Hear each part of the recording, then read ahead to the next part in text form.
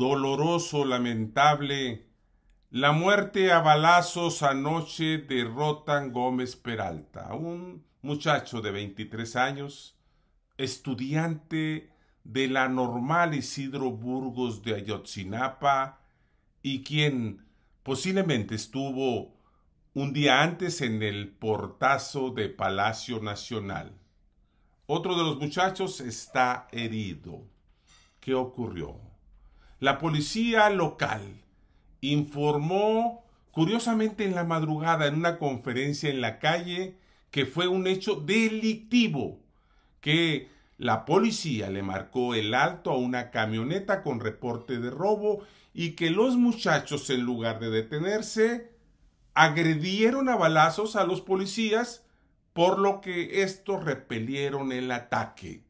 Esa es la versión oficial. Dicen incluso que se les detuvo con armas y droga.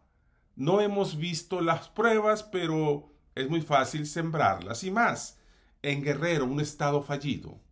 Más tarde, un grupo de estudiantes se enfrentó con policías estatales que iban en una patrulla y la incendiaron. Horas después incendiaron otra. Hay mucho enojo, mucha molestia por esto. La primera versión es que hubo 2 muertos. Así lo publicaron algunos medios como La Jornada, Reforma, entre otros. No fue así. Y el tema llegó a la mañanera. Una mañanera que ocurrió en Michoacán. Judith Sánchez Reyes, reportera aguda, versada, le pregunta al presidente su opinión. Y el ciudadano presidente, sin tener mayor información que los dichos por la policía local, apoya esa versión. Lamenta el deceso de Rothan, al que ni siquiera lo menciona por su nombre, e informó que solicitó de manera respetuosa, como lo dice, a la Fiscalía General de la República investigue la muerte del normalista. Y subrayó que no tiene que ver una cosa del portazo con la otra, que son distintas, pero también expresó su extrañeza, porque Vidulfo, abogado de los padres, haya planteado que podría llevar sus protestas ante los actos de la candidata de la 4T. Eso le preocupa y le pide, eso sí, con todo mi respeto, así le dice, que no se vaya a sentir que es un acto de censura. Le pido, lo convoco, que no caiga en actos de provocación y que actúe con responsabilidad. Dijo más cosas el señor presidente, pero hay otra versión. Incluso hay algunos que han entrevistado, como Ciro, a padres de los normalistas y dan otra versión.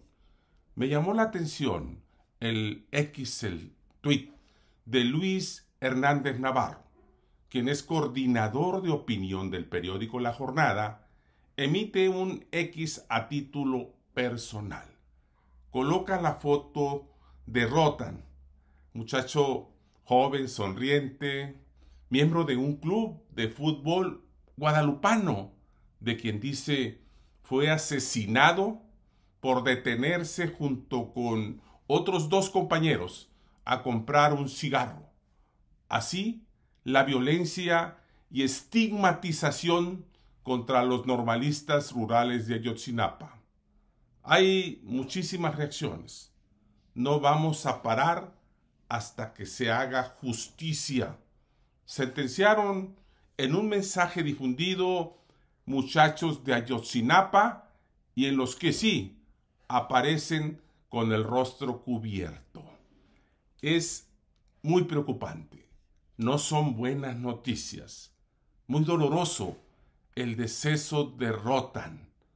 Fuerte abrazo a familiares y amigos.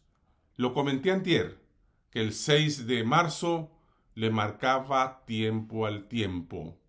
No hemos visto toda la película, lamentablemente.